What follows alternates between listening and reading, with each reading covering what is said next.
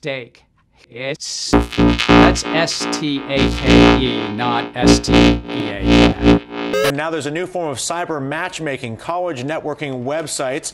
Is this perhaps the next big thing? In Hartford, Dan Stillman, co-creator of Wesleyan University's WestMatch.com, and then in Watertown, Massachusetts, Mark Zuckerberg, creator of Harvard's TheFacebook.com. And I guess we'll start with you, Dan. What compelled you to do this? Well, sophomore year, I was sitting around contemplating a romantic dry spell, and I realized that with my friend Matt, and I realized that it would be easier to find a girlfriend if I could just search in a database for what I wanted. Did it work? 1, 2, We're still perfecting it. That's what WestMatch is, right? This is something where people enter all of their information on questionnaires that they kind of fill out for you. Yeah, Tell us just a little bit about what WestMatch is. Sure. People, students at our school and now several other schools, they log onto the site and they answer an in-depth and humorous questionnaire about what they're looking for in others, and they describe themselves and they say what's important.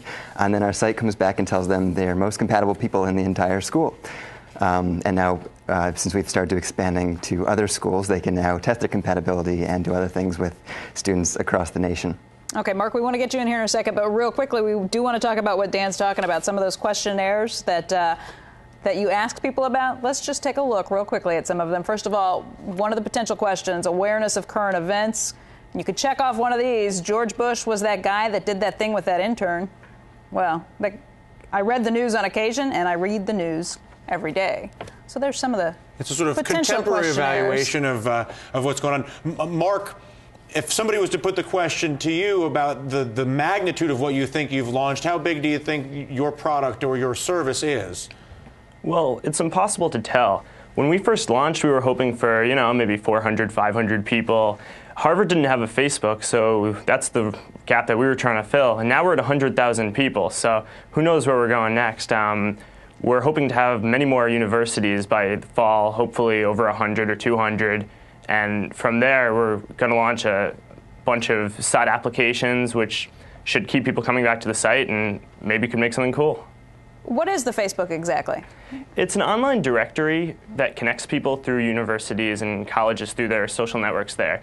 You sign on, you make a profile about yourself by answering some questions, entering some information such as your concentration or major at school, contact information about phone numbers, instant messaging screen names, anything you want to tell, interests, what books you like, movies, and most importantly, who your friends are. And then you can browse around and see who people's friends are and just check out people's online identities and see how people portray themselves and just find some interesting information about people. Dan, do you make any money?